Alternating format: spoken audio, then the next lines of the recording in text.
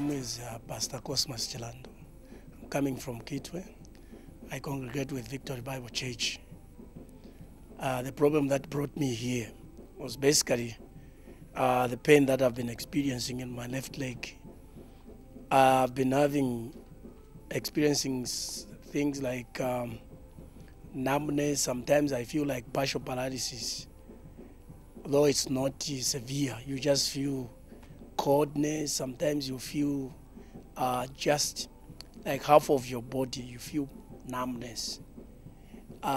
This normally happens once in a while. It's not continuous, but it started way back in 2019, though I wasn't paying much attention to it up until it became severe to some extent that sometimes you would feel like you really, maybe you feel like the whole waist is feeling paralyzed. But I would keep on praying with some friends of mine over time. Sometimes it would stop again to reoccur, just like that. Up until last month, I think to be specific, the first week of June, I met with a certain lady from Kitwe. She's a teacher there. She's a friend of mine that I've known over time. We went together also to Synagogue Church of All Nations in Nigeria sometime back in 2015.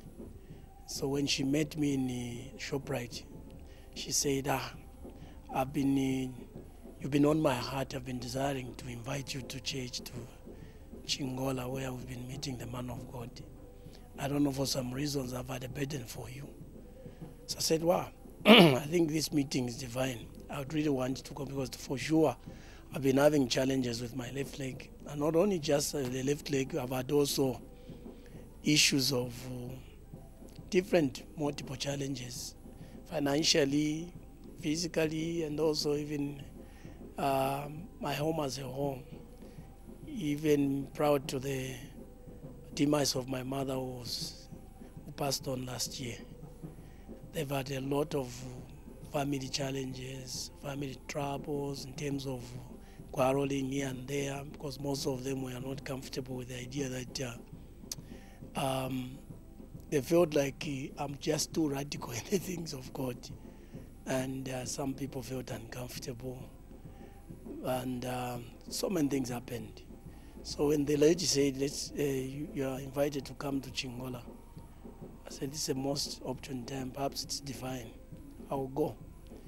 But I did not know that she doesn't congregate here. She goes to another church within Chingola. So I said I'll come. So on that particular day, when I wanted to come here, I started phoning her. She didn't pick up the phone. So I just promptly decided to say I'll drive, I'll go to Chingola. So when I reached Chingola, I started checking where could be their possible area where they meet. I couldn't manage. I went in town, checked around those churches that meet at one of those near the new shopping mall. Those government schools, hoping to find them, but I couldn't find them. So I felt like maybe it could be that church that could be around Rulamba Road somewhere there. I think I need to go there. But how do I go there? Besides, I don't know whether it's the church where that lady goes. So I just felt the strong promptings in my heart to say, you go there. So I drove. I said, I can't just drive, come to Chingola all the way without having an encounter there. For sure, that lady must have, the Lord must have spoken to her. Then again, the very day, prior to my coming here, the previous night, I had a dream vision where I saw a man of God linked to Prophet T.B. Joshua's ministry, beckoning me to say, sir, you come here, you need to be prayed for. And it was like by the roadside where that church was. But I had not familiarized myself to that particular place. I said, the place looks familiar, but I don't know it. So when I came physically now in Chingola and realized the person who called me could not pick up the phone and couldn't find my way to where I was supposed to go. I decided to say, maybe it could be that church I've heard that there's a man of God who's linked to the Prophet TB Joshua's church. So I started driving, and then I came. Then I found the place. I stood outside, Lord, if surely it is your spirit that directed me to this place, guide me and give me peace so that I don't end up in the wrong hands, because nowadays, there are so many prophets of doom and stuff. I don't want to mess up myself. But if surely that dream I had is from you, and you are the one who directed me, let me have my day of healing and deliverance today. Then I came in. I found people somewhere outside, others were inside, and apparently I didn't know anybody here who could direct me, the protocol where to sit and stuff. Because when I peeped in, I found the church was full, everyone seated on their seats. Apparently there was nowhere to sit. Thank God I found people were standing in readiness to be prayed for. So that's how now the ushers now came and said, sir, come and stand here. Before long, the man of God reached where we were standing, and then they began to pray for me. So when he began to pray for me, I started shaking, my leg especially started shaking controllably. Then I realized, I think this is it. Then the man of God started pointing at my left leg to say, sir, where the problem is in your left leg. I said, yes, I can confirm that, because that's the problem I've had. I've always been experiencing. I said, don't worry. That problem will be the thing of the past. He continued praying. He would leave me there, moving around. You go concentrate to other people. Again, he would come back until I was prayed for complete. I started feeling okay. Then there was mass prayer. I began to make declarations and stuff. Then after that, the service ended. Then I went back to Kitu. I started feeling okay. I even told my wife, I said, you know what? When I went to Chingo, I remember that dream I was telling you that I saw a certain man of God linked to Prophet Tibishu. I found him. They say it's, I don't know whether it's Prophet Pastor Mulenga, but I found him. And I was being prayed for. I think that ministry is of God.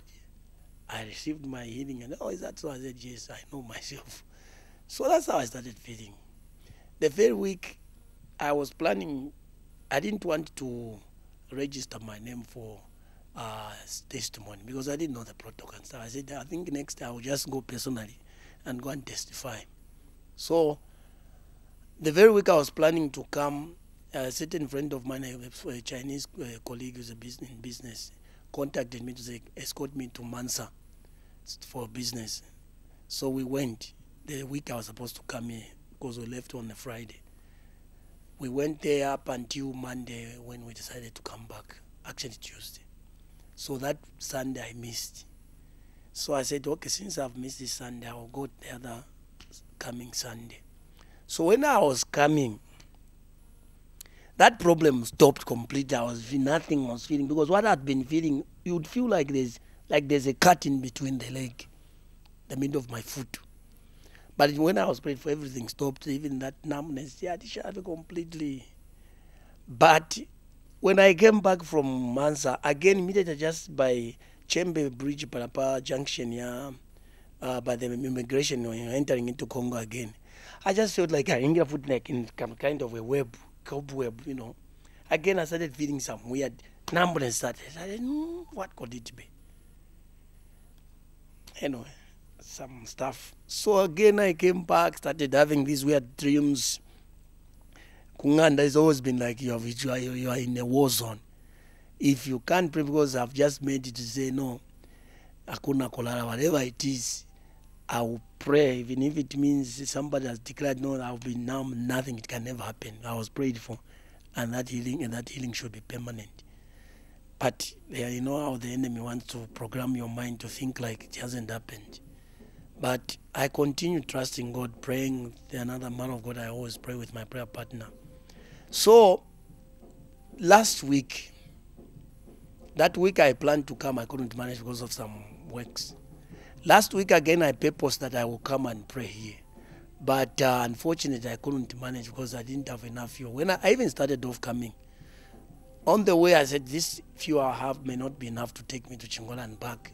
Let me just wait until next. And that was the time, I'm telling you, I think I made a grievous mistake. Now I was attacked beyond. In the night, I felt like now, my half of my body, I felt like John said, now everything. I said, no, it's the devil a liar. You cannot hold me at hostage and stuff. So I will go. So I started praying until I felt much better. I said, today I was telling my wife to say, I think I'm not going to church, to Victory Bible Church today. I'm going to Chingola. Though I didn't mention where, I just said, I need to see someone. I'm going to Chingola. Women sometimes are talking, to Chingola. I said, yes. So that's how I just went and dropped the kids at church and started coming. So when I arrived, again, the same way it happened. I arrived at the time when there was prayer again. The usher just came to say, sir, start going in front, go and sit. It was like those people they were telling to go in front, those I think they had already been prayed for. So then I realized, no, sir, I haven't been prayed for. I think these people here, let me stand there. Oh, you haven't been prayed for? I said, yes.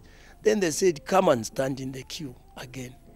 That's how they made me stand again in the prayer line, the first line. The man of God before long again began to pray. Same experience. I started shaking in my leg.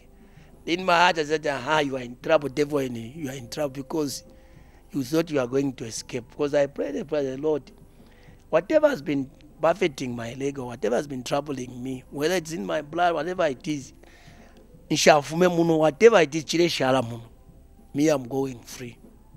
Because there is no way my body should be a temple of demons or whatever it may be.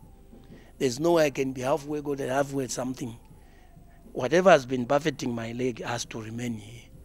Then the man of God looked at me and smiled and said, what is happening? Just man of God here. Then he began to pray. We cry, restore our altars again. Yeah, we cry, restore our fire again. Oh, restore our love for you again. Restore, restore, restore, restore, restore, restore, restore, restore, restore, restore, restore. I felt, because even when I was coming, my shoulder was paining. Literally half of my body. I could feel now half of myself like bad. Even the dream encounters I always have, even what I had was something fun. You dream like in my family foundation, my family, the past, my village, stuff. It's just like that. But I know how the enemy operates. I said, no ways. But respecting the grace, I said I will go so that I can tap in the grace and the Lord can heal me completely. That's how I found myself here. And I trust the Lord that my healing and deliverance, I know, is permanent. I know, I regret that I could not come on time to testify what the Lord did for me and what He's doing for me. Just want to thank the Lord and appreciate the grace upon the servant of God for ministering deliverance and healing to me. And I know this time is permanent. I know the enemy will try and create some situation to look like it's not something, but I won't budge. I know that my healing is permanent. Being a pastor, being a gifted person of God does not mean the devil cannot attack you. My word for them is that the devil is not a respect of persons. He can attack any man. He doesn't respect the anointing. He only respects the word. But at the same time, God has given us different graces. You have to respect and honor the grace. I remember the words of the servant of God, the late Prophet Bishop. I would say, I am because you are. You are because I am. he may not put everything in me. What the answer that I have could be in you, it could be in the servant of God, Pastor Mulenga, or anybody. What I need to do is to submit in order for me to tap in the grace for my healing and deliverance. So it's not about the title, it's about honoring God's grace, because all the graces are from God. So that's what I can say. And they say you do not respect, the prophet is not respected in his own household. So I know there could be some complacency by some members of the church thinking, after all, Pastor Mulenga, whoever it is, to Sangonawena Jones and stuff, they are missing out on the grace upon the servant of God. They need to embrace and respect, because they say the grace that you honor is what will give you result and stuff. So that's what I can encourage the members of the church and the clergy as a whole. We're supposed to be brothers keepers and exhort one another. Where there needs to be praise, exhort it, because it is of God. Amen.